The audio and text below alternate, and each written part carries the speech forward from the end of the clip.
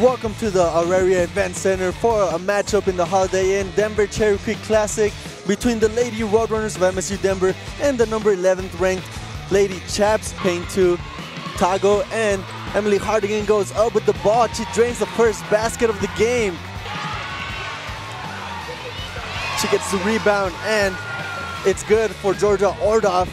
Get the balls out of her way. Sabo with the shot and manages to sink it in for the first basket of the Lady Chaps. Jalen Smith finds Wellington. Wellington with the basket, and it's good for the freshman from California.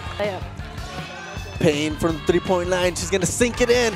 Great job by the senior. Again, is gonna look to take it to the hole. She's going up for that shot. She misses, and what a great rebound to sink it in. They are trying to move the ball around, finding those options as Janae Esquires-Horn sinks it from downtown.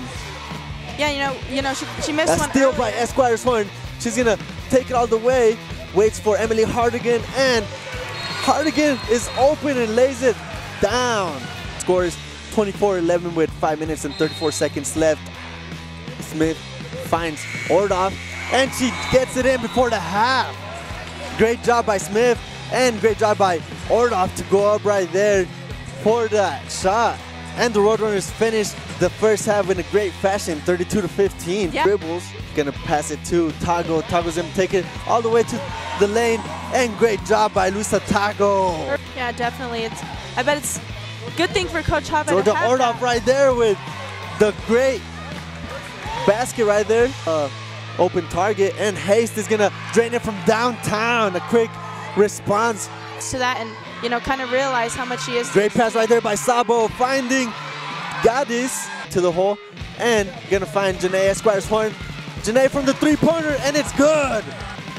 And Wellington's gonna take it all the way to the hole.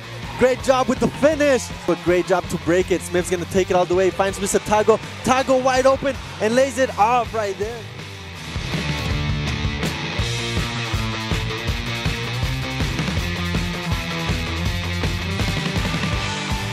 Oh, I feel great. Feel really great for our players and staff. I mean, they've been working so hard, and to have some of their hard work pay off against, like you said, against a really great program. So that's the defending national champions. So yeah, they didn't lose a game last year. Didn't lose a game. So, well, we just want to build on this. There's still some mistakes that we made at the beginning of the second half. Lose a little concentration, let them back in the game.